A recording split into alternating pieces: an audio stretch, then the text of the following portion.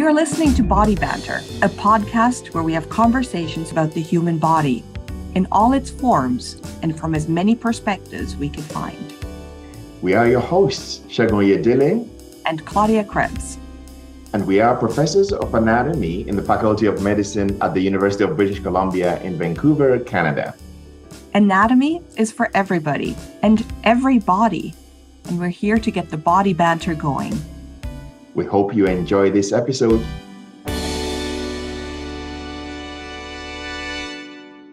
Hi there, welcome to another episode of Body Banter. I'm Claudia Krebs, joining you from Vancouver on the unceded territory of the Squamish, Tsleil-Waututh, and Musqueam nations. And with me here is my co-host, Segun Oyedele.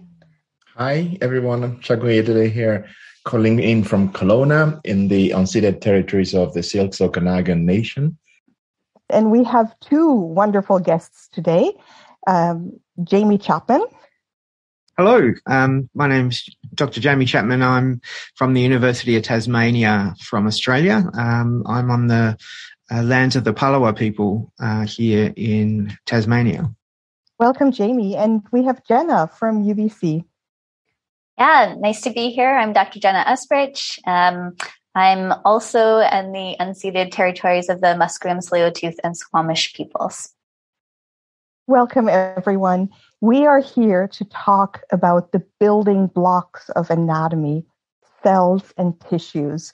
And we're so thrilled to have both of you here representing cells and tissues. And Jamie, I'm going to start with you because you have this lovely relationship to tissues and to histology. Your way of talking about histology and what you see under the microscope is poetic. Your love for what you do is clear in every word. Tell us about your love for histology and tissues. Thanks.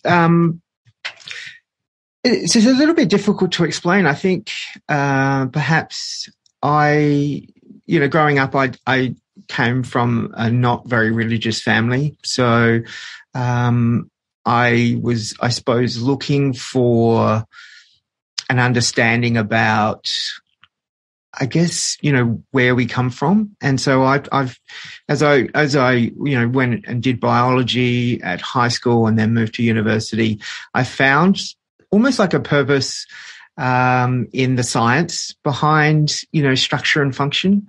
And so I found the passion there. It made sense to me, like a cell made sense to me. The tissues that made up our organs made sense to me. And then putting it into an evolutionary context really made sense to me as well.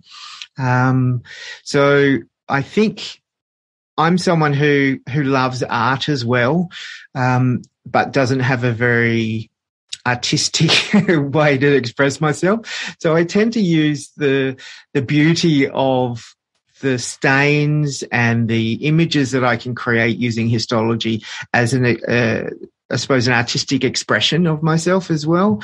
So I see beauty in the cells, the tissues, and then thinking about the time that went into the development of these cells and tissues and how they've become arranged over time. So for example, I'll just take an example that I always think about. There's a slide that I saw, there's a virtual slide that I saw of skin, and it had been stained specifically to highlight the elastic fibers in skin. And we have little muscles attached to our hairs called erector pili muscles. And just hanging off these little erector pili muscles in this section I had was connective tissue and elastic fibers anchoring these small muscles that erect our hair. And just that level of detail, that level of specialization of the structure of the tissue just blew my mind. And I often sort of, every time I go to a new section, I often feel like an explorer, or, you know, an astronomer, sort of looking at the universe and looking at what makes up the universe. And every time I look at a section, I find something new, or if it's not new, then, you know, I'm seeing it in a different context, and, you know, helps me appreciate, you know, just how we are structured. And so, yeah, I think, you know, it gives me a sense of identity and purpose, and, you know, my understanding of where we fit in evolution. You know, that, you know, we are a branch of, you know, the third chimpanzee, as Jared Diamond put it. So I don't feel separate from nature. I certainly feel part of nature because of that. And I don't know if that's a bit weird to say. That is not weird at all. And I would say you have found your artistic expression in exactly this. That, again, was so poetic, what you just had to say, putting yourself into the tradition of evolution of life on this planet, and also the tradition of the craftsmanship that goes into making histological slides, the different stains, sort of the techniques and the artistry really that went into that. So thank you for that. That's what a beautiful introduction to this topic. Yeah, Jamie, that was really fascinating, and very poetic. But turning to you, Jenna, you have an engineering background, and so I'm wondering how you relate to cells, or how you approach cells from an engineering perspective. What do they mean to you with that lens? Yeah, thanks for that question. And I think my answer is going to be a lot less poetic than Jamie's, but equally, I think, interesting. So how we can look at cells from an engineering standpoint, I think cells are basically the original engineer, original builder. They can create their whole environment, basically. They create tissues, they create organs, they allow us to survive and thrive. So it's pretty interesting when you get down to that small level, you see that how much cells are capable of. And from a very practical standpoint, if we can control what cells can do, if we can control the output, then we can make tissues, we can build organs, we can do lots of interesting, cool things. And I think from a biomedical engineering standpoint, this focus on therapy and medicine, and we have the potential to, if we have the potential to grow tissues and organs, then we might not need to worry about an organ shortage for donation and things like that. So I think there's just huge potential to tap into the power of the cell. There's still so much we don't understand about how cells work. And Jamie was talking about that already. And so that's already interesting. But I guess we can also make use of, even if we don't know everything about the cell, we know that they can make tissue. So if we can create the right environment, even if we don't know everything that's in that black box, there's a lot of potential there. That's so wonderful, Jenna. And talking about poetic, that's another layer of poetry, and how everything comes back to the original builders. I like that analogy. What do you think, Claudia? I love the idea of the cell being the original engineer. That's so beautiful. I can see like Bob the Builder as like inside every cell now. This is going to be my new visual as I look at cells. Speaking of visualizing cells, we had this conversation, Jenna, when when we were teaching together, how we always look at cells as a flat thing, right? Like when we look at diagrams of cells, and when we look at even, cells under the microscope. And then you made me realize that, of course, a cell is three-dimensional. Tell us more about that, because that is such an eye-opening realization, because of course it's three-dimensional. How could it not be? And how have I been looking at cells as a two-dimensional flat thing all my life? Tell me more. Yeah, I think it is true that in some parts of our body, we have cells that line surfaces. So they are fairly flat, but for the majority of cells, they're existing inside a material. So the three-dimensional environment becomes really important. So cells can exist in many different shapes. If they're inside a material, they're usually, depending on how confined that material is, they would be spread out in some fashion. So you can't see this because it's a podcast, so I should describe it. But you sort of imagine if a cell is like your hand, there are usually a lot of processes, parts that come off of the cell that help it attach to materials. So the processes would be like your fingers, and the main body would be like the palm of your hand. So if you imagine these star shapes in certain tissues, that kind of is what some cells might look like in different tissues, as opposed to just a flat oval that we usually see depicted in images of cells. And I mean that, I think that probably we'll probably throw to Jamie, I'm guessing, because he does a lot of histology, and that's what you see in those images. But it's really interesting when you start to image things in using technologies that allow you to see the three dimensions, that you can start to see those unique different shapes, and it depends on the type of cell and the type of material. But yeah, I find that really fascinating, and also the images can be pretty beautiful as well. Jamie, over to you. Yeah, so certainly as students explore histology for the first time, one of the things that is really important that they recognize is that they're looking at a two-dimensional representation of a three-dimensional structure. So sometimes that becomes really important to understand with the interpretation. So, for example, if you're looking at a finger-like projection of an intestinal villus, for example, not every section is going to be, the villi don't all line up like soldiers.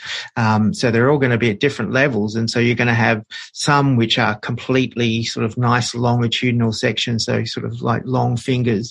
Others are going to be just short fingers because we've sort of just cut them obliquely and so on. So having an appreciation of that three-dimensional structure is really important. I always, so I did my PhD on reproductive biology, and so, looked at live sperm under the microscope as well. And I always think about them, and when I explain to students about how a flagellum works or a cilium works, it's a rotation, so it's like a whip-like motion. But most of the time when we see sperm, we always think of them just swimming forwards. But of course, that's because they're trapped underneath a cover slip of glass. So they can only swim in that plane. But if we saw them in solution, they would swim in a spiral pattern, because that's the way the flagellum works. And the cilium, for example, creates that sort of whip-like motion rather than just a waving back and forth. So yeah, it's, I do like that, idea of, we trap things under glass and we don't always get an appreciation of that three-dimensional structure. Amy, this makes me think of something I've been thinking about a lot, which is how we, for the past 100 years or so, have learned to interact with the world through a two-dimensional screen ever since the advent of cinema, really. We are experiencing stories and reality in many ways, right? Like pictures in two dimensions. But our brains and our entire body are set out to understand the world in three dimensions. And that, I think, is particularly challenging when we're looking at histology and cell biology, because all of those ways of looking at the body have only been possible in this two-dimensional world, kind of trapped underneath the cover glass. How do you overcome that?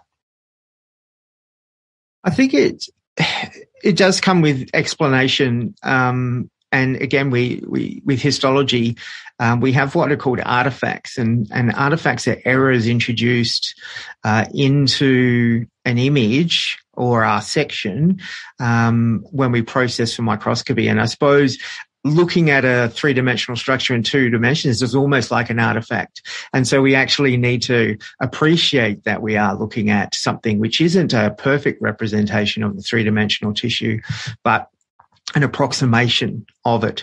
And it's funny, we with the way we process cells and tissues for microscopy, we all introduce the same errors. And so we even label features of cells and tissues which are actually not real. So, for example, underneath an epithelium is a structure called a basal lamina. And a basal lamina has two layers. It has what's called a lamina lucida, sort of a translucent layer, and a lamina densa. And that's actually artifact. There's really no space there. The lamina lucida, that white space, is actually just because things shrink when we process for microscopy. And so, but we've all accepted it. And in the skin, we have a layer called the stratum spinosum. That's a spiny layer. It means spiny layer. And it's the reason it's spiny is because cells shrink when we process, and they have these processes, these cellular processes, which remain because of these very strong cell junctions.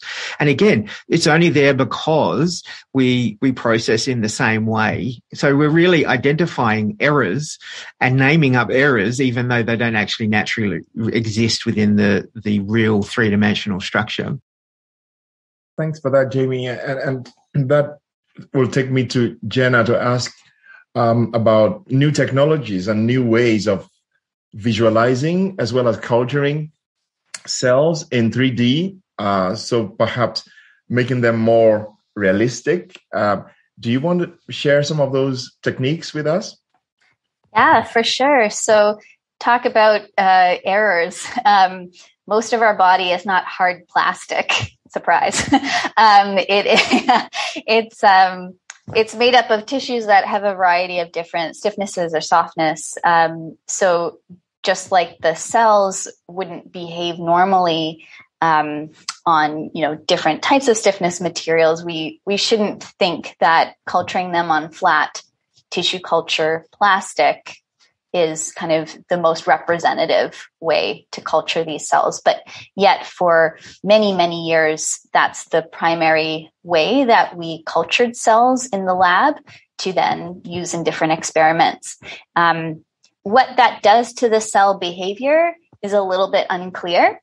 So in some situations, it might be fine. In some situations, you put cells that were in a 3D environment in the body outside of the body on a hard plastic dish, you can't really predict what changes that has on cell behavior. So by changing the culture conditions, by trying to mimic the softness or stiffness, sort of more of the material properties of the natural tissue that the cells would be coming from, we can imagine that might be more representative of how those cells would be like inside the body. And there's evidence to show that it is. And at very least, there's evidence to show that it impacts how cells behave. So if we think of stem cells as an example, you change the stiffness of the culture surface that a stem cell is sitting on, that will affect their ability to differentiate. That might drive differentiation of those cells, so specialization of those cells to a specific cell type. And then you think of the next layer, well, we're talking about culturing on a 2D surface, even if it's a soft material. Now think about embedding that cell into that soft material, and you get to another layer of perhaps something that's more like what's happening in the body. So there are all these methods that you can choose to use for culturing cells, and that might get you a little bit closer to what those cells would be like inside the body. And you also asked me about visualizing these cells in 3D. So that comes down a little bit to sort of the advances in microscopy that have come about. And so we have a lot of great microscopes that allow us to see cells in that two-dimensional plane that relies on us being able to look at a very thin layer of either cells on a surface or the thin slice of tissue like Jamie would be doing with histology. If we have the ability to look at cells within a 3D material and kind of optically do that sectioning, those thin slices, that enables us to kind of recapture or reconstitute that image into a three-dimensional image by taking kind of these optical sections. So that's a technique called confocal microscopy that allows us to see cells in 3D. And there are other types of microscopy options for you to visualize in 3D, but that's just one of the main ones that's used. Excellent. So cool. And sorry, Segun, go ahead. No. I was just going to just say that I relate in some way, because I remember for my own doctoral work, culturing on matrigel and fibronectin and all of these other extracellular matrix surfaces that tries to recreate that three-dimensional surfaces on which cells would be in the natural environment. So I can relate to that in some way. But go ahead, Claudia. You were going to take that further. I was going to go all poetic again, because what you were telling me, Jenna, was our environment matters, right? Like, our cells are going to adapt to the environment that they're in. You change the culture medium, you change the surface that the cells are grown on, or in the body, you change the extracellular matrix and the cell behaves completely differently. I find that really fascinating. And when we think about our tissues and our organs in health and disease, oftentimes in disease states, there is a change in the extracellular matrix, there's a change in the environment. Even something as simple as a change in pH can completely change the behavior of those cells.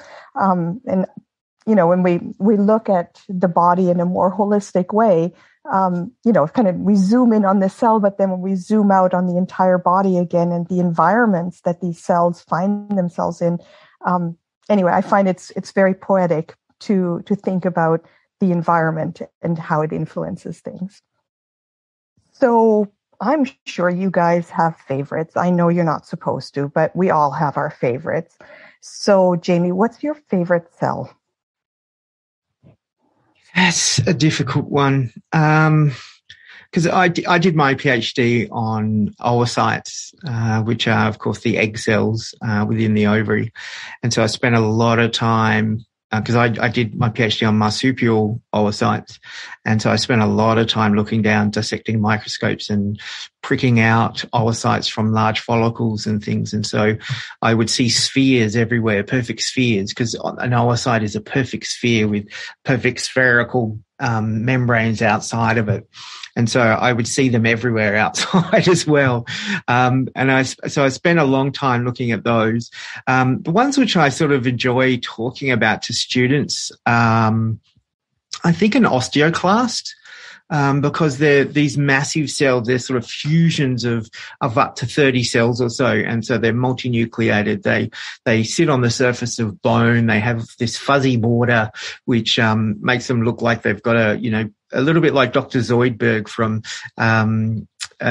the cartoons, and he sits on the surface and spits out acid and enzymes and just sort of eats the surface.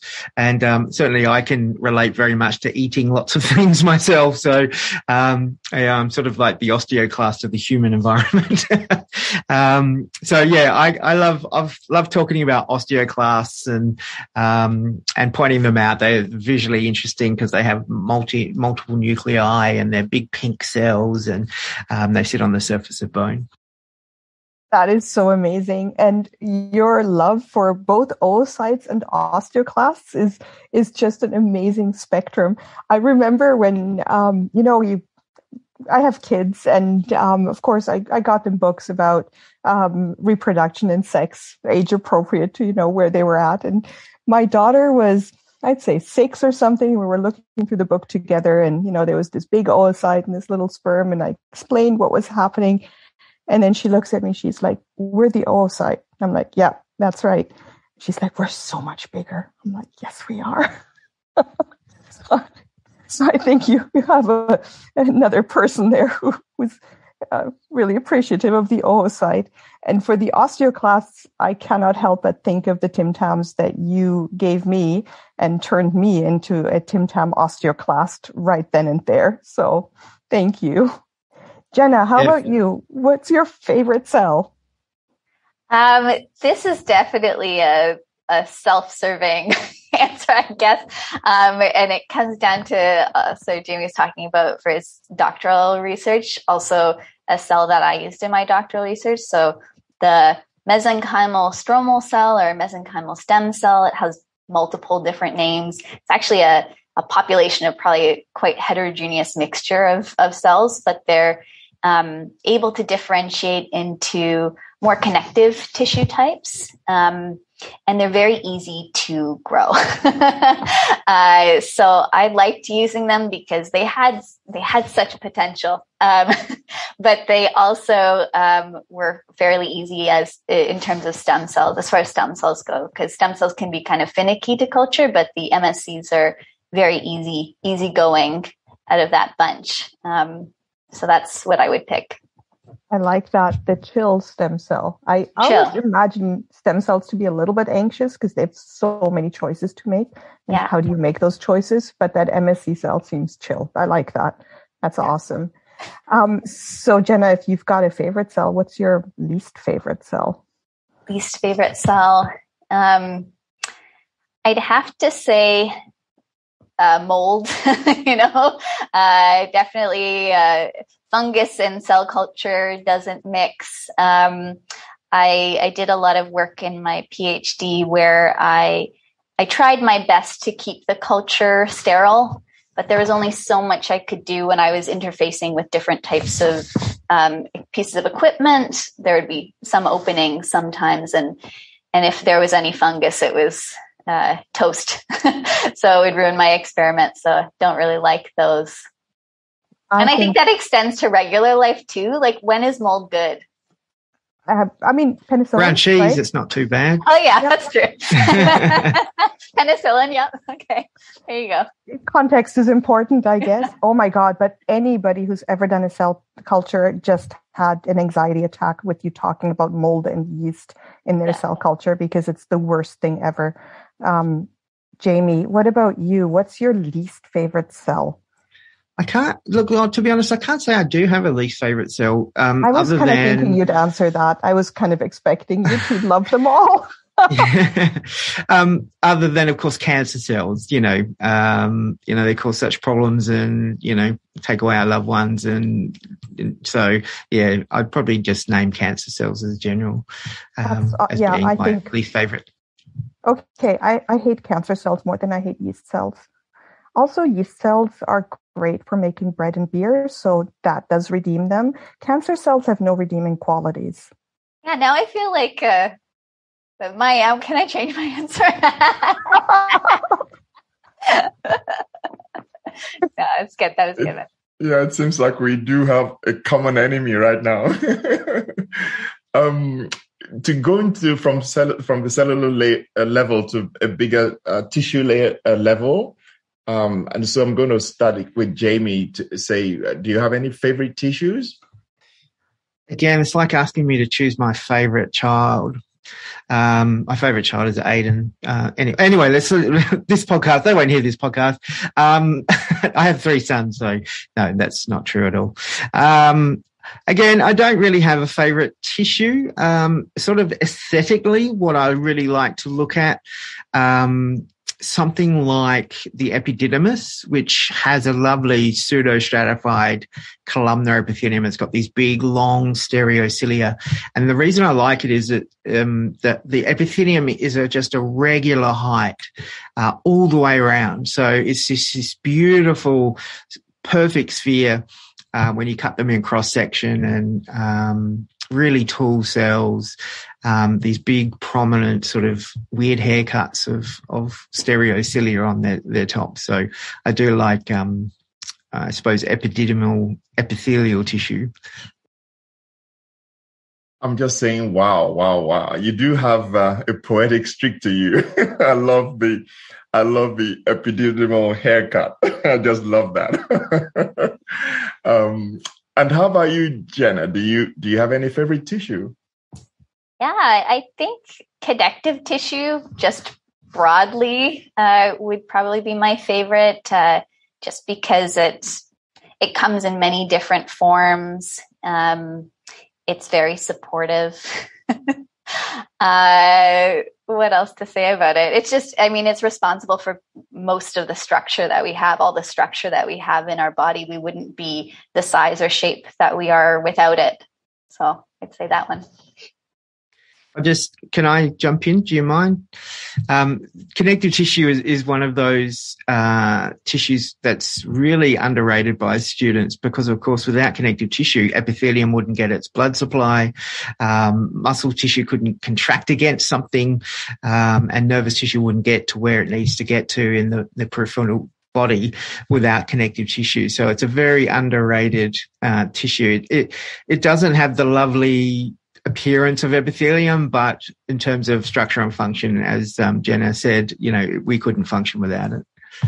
I like that. It reminds me last year, one of our, one person that I was talking about with tissues,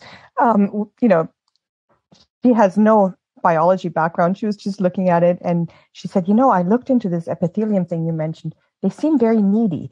They have no blood supply on their own. They need the connective tissue for everything, and they hang on to each other for dear life. And I thought it was so funny too. Now I always imagine epithelium as this sort of bunch of very needy cells that just depend on each other and on the connective tissue that gets no glory. So thank you for that shout out. So maybe if I relate this to students generally and to say, Jamie, about what you do, histology, obviously, cells are your passion. If you could tell students one thing or maybe like a takeaway from your passion for cells, what would that be? How would you inspire students or tell them something about what you do that you feel will make a difference for them? Oh, that's tricky.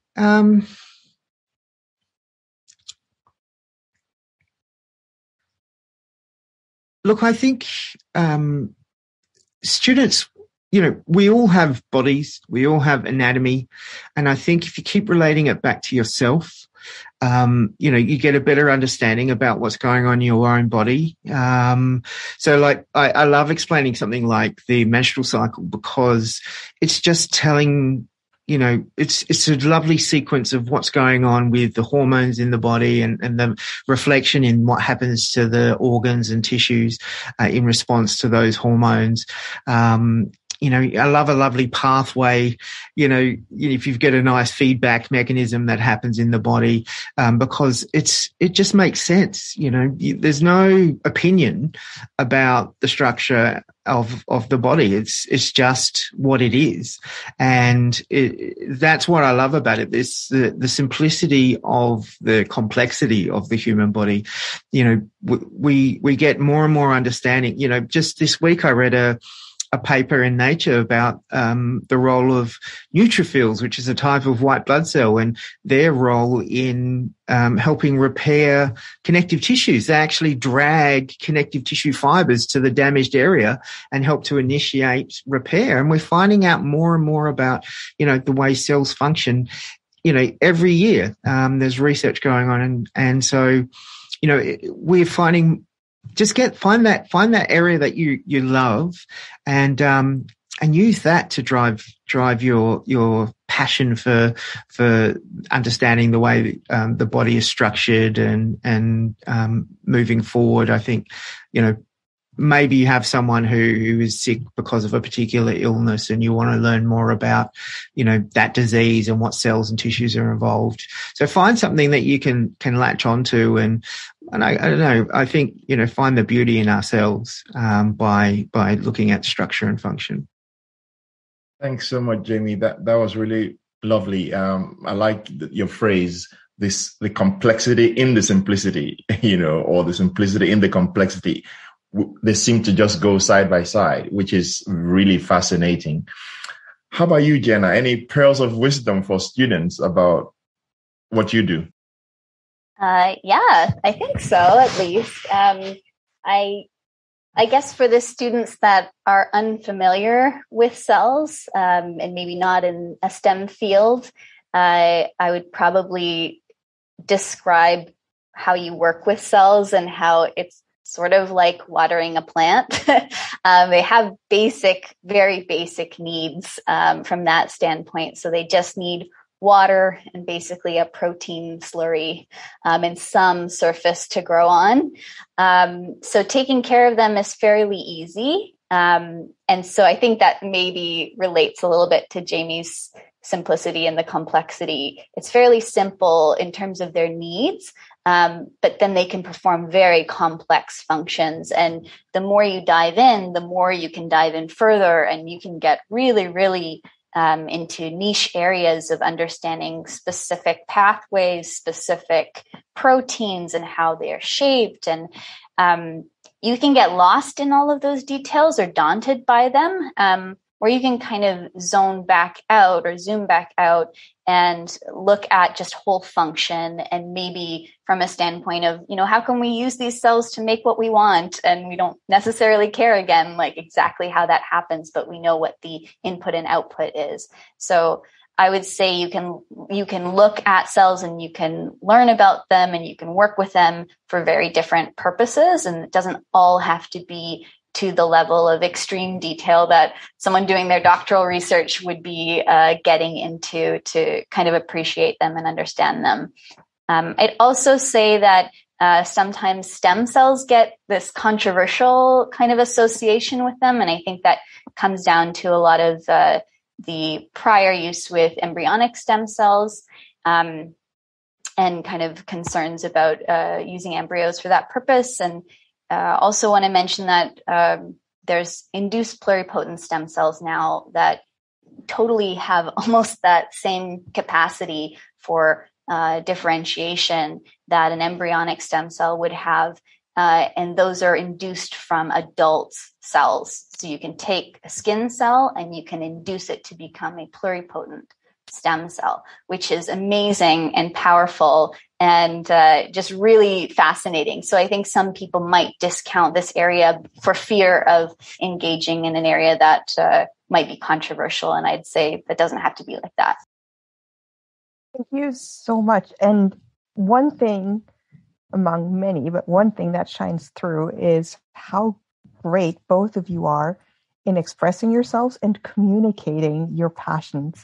And in fact, both of you, besides your love for cells and tissues and education, you're both also consummate science communicators. So, Jenna, you've just created a science communication course at UBC for the engineering department. And Jamie, you talk about science with high school students. So two different audiences.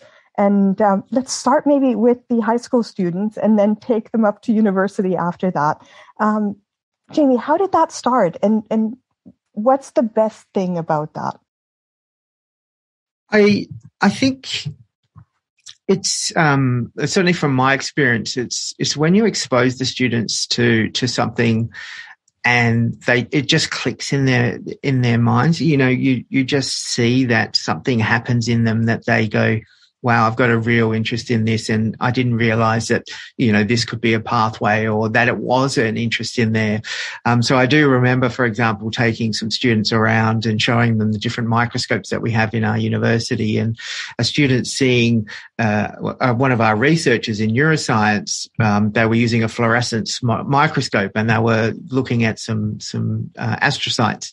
And that from that time, that student said, I'm going to go into neuroscience, and they just went forward and they ended up doing honours and PhD in neuroscience. And it was just from that exposure to seeing, science in action. So the other ways I've been engaging is through anatomical body painting. So we've been using the idea that, you can paint examples and you can actually see the joints move and the muscles move and things like that. And again, everyone has an anatomy.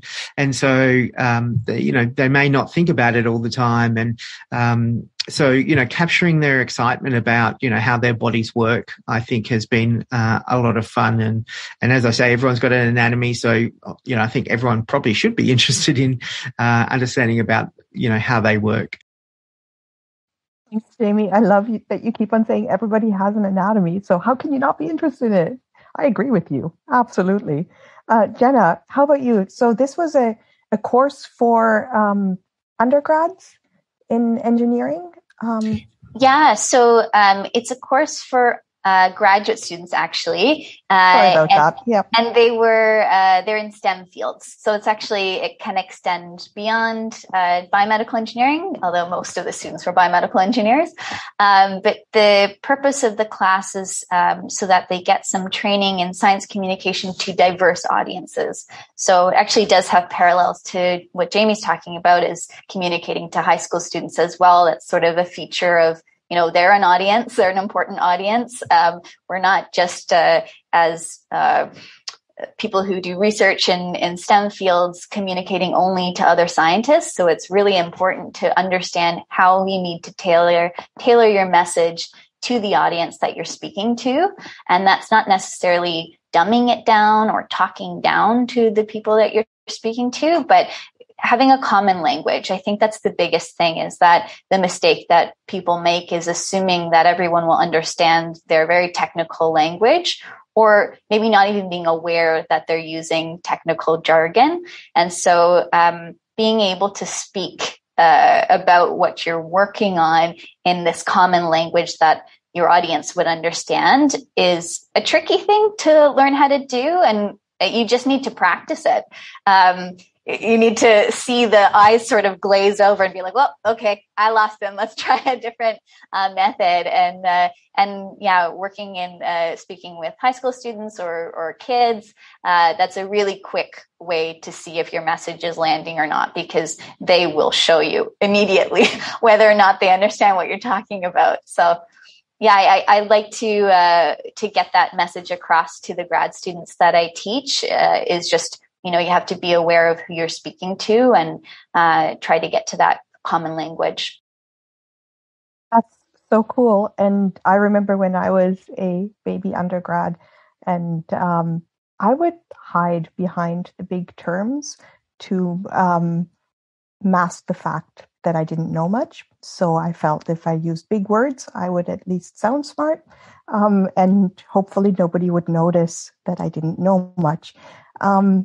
I think that's a common theme. Thank you, everyone, for nodding and sharing this moment with me. So how did you overcome that, Jamie and Jenna? Because you're not doing that. You are obviously confident in your knowledge, and you're able to use your hand to explain the 3D morphology of a cell, and just really relatable examples throughout. So what was that journey like?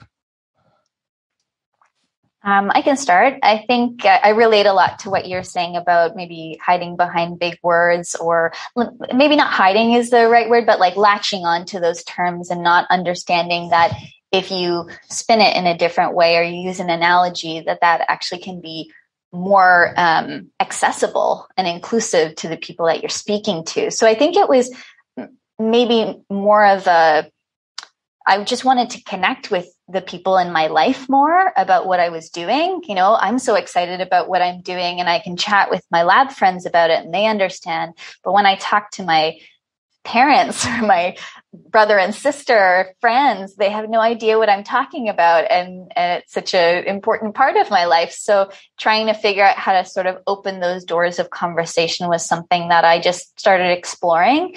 And also, I really like teaching. That's my whole job here. So that is a form of connection. So being able to find this way of explaining a concept so that someone understands and also connects with it is just personally satisfying. So I think I've gone on that journey because it's been rewarding for me. Yeah, I completely agree. It's about finding that way to connect with the students and make it understandable, because we do know that it can be a barrier. And so, describing mucus molecule, for example, a glycoprotein, as a sort of like a Christmas tree. And, if you're a stain and you're trying to stain the protein backbone of the stem of the Christmas tree, and you've got all these branches in your face, you're not going to be able to reach that stem. And so that's why mucus doesn't stain well under H&E staining conditions for microscopy. So sort of using analogies like that to make it just make sense, I guess. I love finding new analogies along the way. And students, when, they go, oh yeah, that makes sense. that's a really nice feeling, and you try to remember those and things. And it's funny too, sometimes you get asked a question and you may not know the answer, but then as you try to explain, you come up with the answer. Like you just make, and it makes sense. It's a funny thing. Like you sort of fake it until you make it almost. You sort of just, you chip away at it little bit by little bit, and eventually you can come to the answer. So, that's where that communication becomes important. I think, not just saying, look it up, or, helping the students find the answers. You help yourself find the answers as well, oftentimes.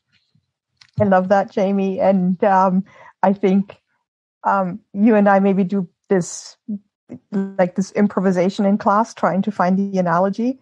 So I'm going to put you on the spot. What's the most embarrassing analogy that you made in class that you kind of blurted it out, and then you were like, can we just pretend that didn't happen? Okay. This is going to be a little bit rude. Is that okay? I was teaching reproductive biology of people with testes, and I was talking about the physiology of erection. And so in the lecture, I was saying, okay, so getting onto erections, and then I realized what I had said. And I said, no, I don't, I mean, moving on to discuss erections. I think you can laugh. If you can't laugh at reproduction, I don't know where you can laugh at. Absolutely. Jenna, you had something you wanted to throw in. That was about the previous topic, and now I feel like it's a hard turn back. But maybe it does connect, because I was going to say that, you sort of park your ego at the door when you want to try to engage with people about science beyond just talking to each other, other scientists. So I think it's just being willing to say something silly, or, not pick the most beautiful or correct analogy, and people to see you make a mistake and you reason through it or correct it or admit that. I think people hold scientists up, at this really high pedestal until something happens, and then they just get dropped completely down. So I think we need to have a bit more of a balanced view of scientists. They're not the ultimate, pinnacle of truth, but, it's about testing things and failing and trying again. So I think trying to emulate that in communication also works. Absolutely. And it totally went well with Jamie's last comments, because it's about being human, right? I could talk with the two of you for the next 2 hours, and I want to thank you so much for your time with us. This was fascinating. We covered a lot. We covered cells, tissues, and the beauty of science communication with two wonderful people in the field. Thank you so much. Segun, Absolutely. I share those sentiments, and I've enjoyed this chat with Jamie and with you, Jenna. I've learned a lot. That analogy about the Christmas tree, glycoprotein side chains, I'm absolutely going to use it in my histology lecture, because I teach the synovial joints. I teach about the cartilage matrix. So I'm going to use that, Jamie. So thank you. And this has been really lovely. Thanks to both of you. Thank you very much for inviting us. Yeah, wonderful. Yeah, thanks so much. And this wraps up another episode of Body Banter. Looking forward to the next time. Thank you for listening to another episode of Body Banter. We are Claudia and Segun, and we look forward to having you join us for more conversations about the human body next time.